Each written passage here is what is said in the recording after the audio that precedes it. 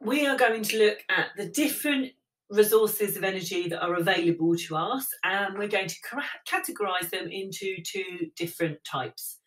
And then we'll have a little chat about the benefits of them and the disadvantages. So there you've got 7 different images of different energy resources. Have a think about whether you can name all of those. Do you know what each one represents? Which energy resource it's there to show? And do you know, can you think about what the 2 categories are we're talking about? So the green plant there is representing biomass. The turbine is representing wind. You've got a lump of coal.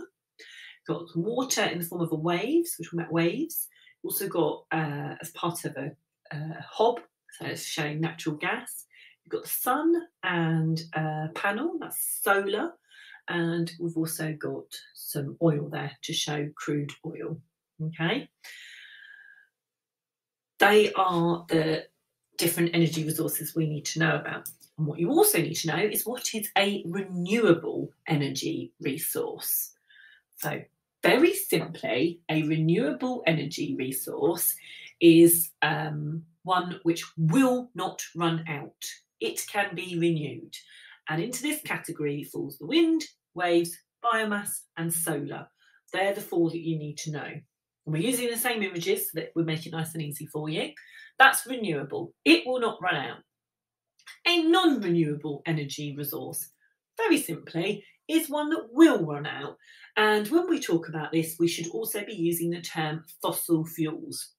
These fossil fuels have been formed over millions of years. However, we can burn them in minutes. So there is absolutely no way that we can replace them at the rate we use them, which is why they are classed as non-renewable. And also why there's an awful lot of information and talk about climate change and about why we should not be using these and what we should be doing to prevent the damage to the environment by the use of these.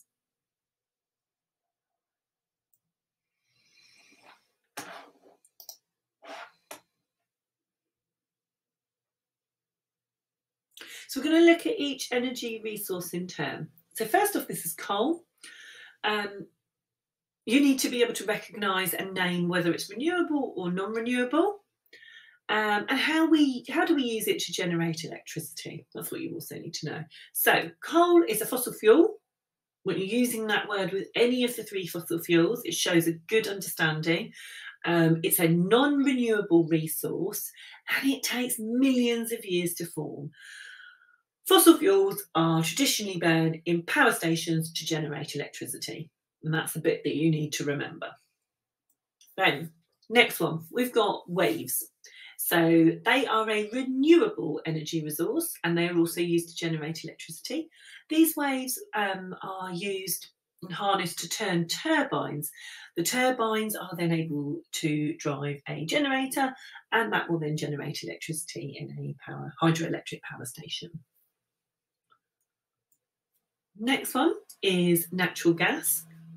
We should be noting and highlighting that it is a fossil fuel, so it is also a non-renewable energy resource. As it's a fossil fuel, it's another one that can be burnt in a power station to generate electricity.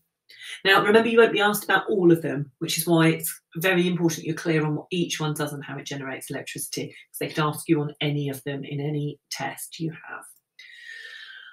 The next one is a wind turbine. So this one's a renewable energy resource and can be used again to generate electricity. The wind turns the turbine that you see there, which then drives a generator. Now, you tend to have wind farms more commonly because the more wind turbines you have, the more electricity you can generate. Some just have one big wind turbine, or you might see some just offshore in a small wind farm. It varies depending on where you are, but obviously the more you have, the more electricity you can generate. Crude oil, this was a fossil fuel and it's a non-renewable energy resource. Again, it takes millions of years to form. and they're burnt at power stations. So crude oil is burnt at power station to generate electricity. Okay, this one is a solar panel, so it's solar power. It's a renewable energy resource, and these work by using energy from the sun. And some of them will use the energy from the sun to either heat water or will use it in mirrored cells to generate electricity. Okay, you can have two different types of solar panels, so they work in different ways, but they can generate electricity. Some solar panels are used just to heat water within a house as well, but remember they are a renewable energy resource. And then the last one is biomass. This is a renewable energy resource, and what happens here is we have decaying plant material or animal matter that's then burnt to generate electricity. Quite often, the material that is being burnt has been grown to be burnt, okay, because it could take a bit longer to collect it all together. So quite often it's grown to be used as biomass for fuel.